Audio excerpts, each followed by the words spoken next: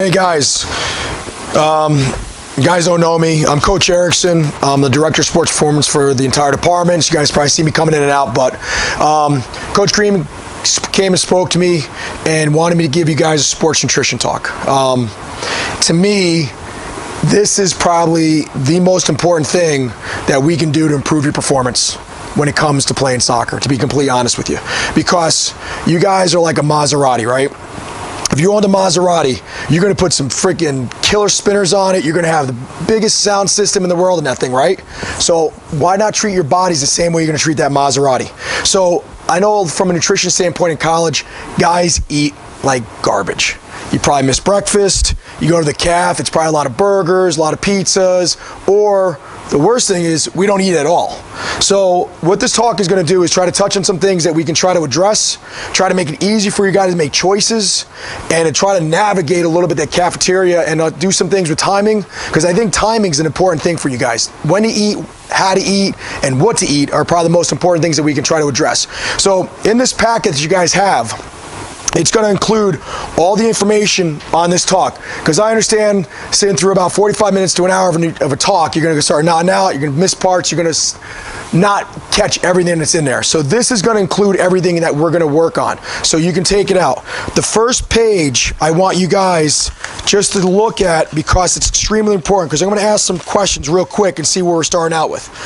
Who ate breakfast today? Raise your hand. Okay.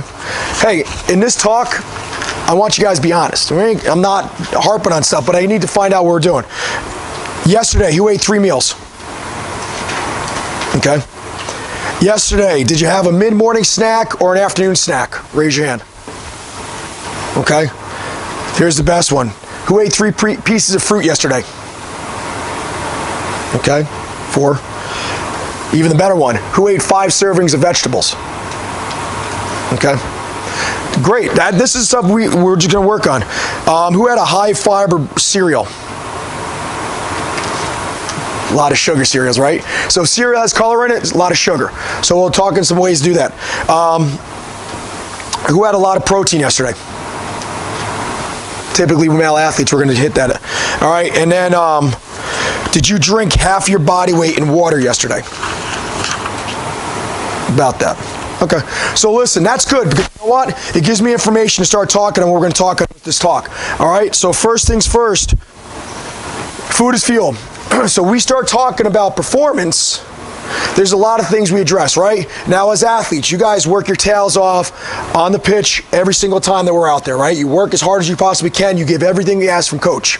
You come in here, we work hard from the standpoint of pushing weight, moving weight, doing everything we can to get as strong as possible. All right, so we're missing a couple other parts, right? So we're missing rest. Yeah, last night, who got 8 hours sleep? Small percentage. Who got 7 hours sleep? Okay, better. All right, so rest, and this part right here, which we're going to address today, eating high quality performance foods. We just talked about some of you guys, we missed that boat.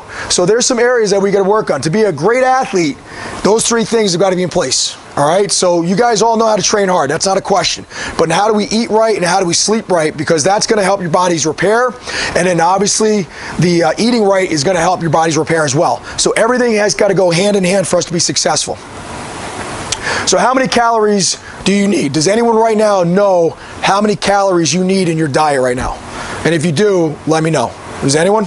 Probably not, right? I bet right now I've asked you guys any one of your stats, you'd rattle them off from high school. Give me your stats from high school. Oh, I did this, I did this, I did this. Most athletes know these numbers, but this number right here, guys don't know. So we're going to do a little math today. If you guys know your current body weight, what I want you to do is use the number 13. I know we don't have our cell phones, so we don't have a calculator, coach. I don't know how to figure this stuff out. 13 times your current body weight, if you know it. Go ahead and figure out. You guys have pencils. So if you weigh 200, 180, 150, 140, somewhere in there. The next one we're going to do is moderate training, which will be 16 times your body weight. And I'll talk about which each one of these go into in a second. Next one after that, we'll make it easy. We'll make that 20 times your current body weight. And then we'll go 26 times your current body weight. So the problem is when we start talking about calorie intake, most athletes stay at the same number regardless of where we're at from a training standpoint. So that puts our body in a deficit. So every part of your training cycles are different, right? So how we are training preseason to how we train at the end of the year to how we are right now. Your body's going through different training.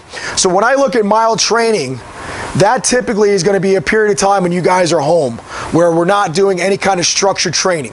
All right, so typically when we're in that transition phase, usually the month of December, January, and usually the month of May. So that's where you're going to have mild training. So your caloric intake should be about that. Nick, what was your number, if you don't mind me asking? For the first one, yep. Just under 3,000. Okay, so Nick's going to take in 3,000 calories when he's home, just kind of doing some training, all right? So moderate training, that typically is when we're just kind of doing, I'd be saying the weight room. We're not doing any agility work, we're not doing any speed work, we're just kind of working on hitting the weights fairly hard. We're doing our normal daily lifestyle. What was that number?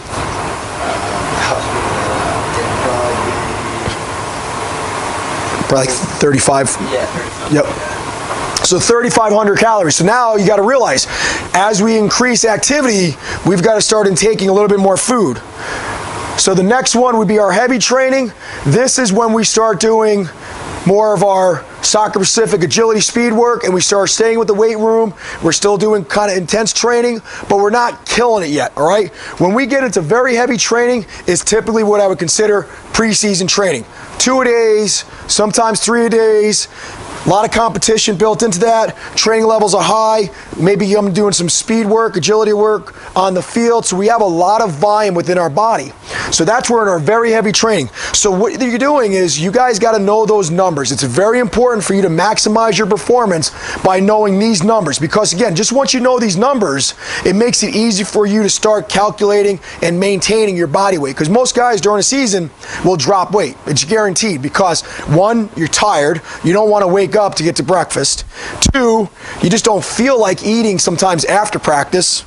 So those are things that you take into consideration that we got to try to work through. So you guys all know the pie chart down there. Just put it up there, just kind of put a visual guide there. But it's important to know that when we're eating, we want to have a lot of fruits and vegetables. Okay, so when you guys raise their hands for not having a lot, we didn't really do a good job on that. So when we start breaking everything down, right? 185-pound athlete is going to need 3,330 calories a day to maintain your current body weight. So if that athlete wants to maintain 185 during the season, he's got to eat 3,300. If you want to gain weight, it's a real simple tool. It's this. It's 500 calories. Because 3,500 calories is 1 pound. So if you want to gain in 7 days 1 pound, you got to take in 500 calories extra a day. And vice versa. If you want to lose weight, you want to take away 500 calories out of your diet. So 500 calories really isn't a lot. If you look at what we give you guys for chocolate milk, you take 2 of those, that's about 500 calories. So again, if you're guys trying to lose weight, just got to take a little bit out of your diet. I would consider most guys probably in this group right here want to gain weight, correct? Or try to maintain current body weight. Any guys feel like they got to lose weight? All right, so when we're going to start talking this talk, everything's going to be time to talk about gaining weight or maintaining weight. Very important to do, because again, what happens when we start losing weight and we start not maintaining our current body weight? Injuries are going to happen, right? And that's why it's so important to eat right. If your body's fueled the correct way, we minimize that risk of injury because we're not tired. We get tired. What happens to our run mechanics? It gets changed. Instead of having a high knee strike coming to the ground violently as we're sprinting, we may push a little bit. So we hit the ground differently. We put more stress on that hip flexor. We put more stress on my hamstring. That's a lot of reasons why you guys get hurt sometimes during the season, because we're not eating right and we start changing the way we're doing our patterns. We're definitely not sleeping adequately because our sleep patterns are over. So those 2 components play a big part in injury prevention. So if we can work on that, that's going to help us. But again, I always go back to this number when I give this talk.